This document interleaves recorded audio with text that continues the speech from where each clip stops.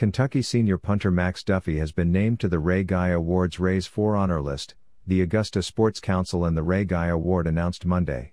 The Punter of the Week will be announced on Tuesday, October 6. Fans can visit the Ray Guy Award Instagram and Twitter to find the voting link for who they think should become the Punter of the Week this week.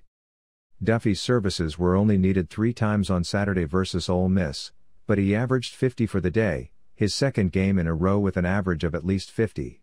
He had a long punt of 55 yards and one punt landed inside the opponent's 20-yard line.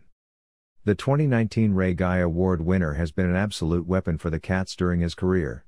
He is averaging 46.6 yards per kick on 116 career punts, which is the highest career average in program history. UK currently leads the nation in net punting at 48.9.